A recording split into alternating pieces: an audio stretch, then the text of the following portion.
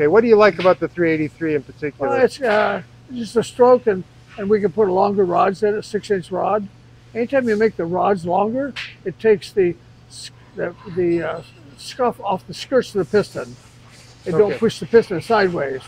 So the longer the rod, the piston would just go straight up and down instead of cocking sideways. I see. And that's a big deal, right? Especially in race cars and where you're holding 6,000, 7,000 RPMs. And we've had some of our racers that some of the guys came in with a lot of money, and so we had to spend a little bit more money to keep up with them. So we had to run 8,000 RPMs. Wow. And that wasn't too bad to do. We learned a few things about that, but this particular motor here, the main thing has been oiling. I spend a couple, 3 hours on this motor just doing machining, and it's got nothing, very little to do with it but going fast. It's just making it live longer.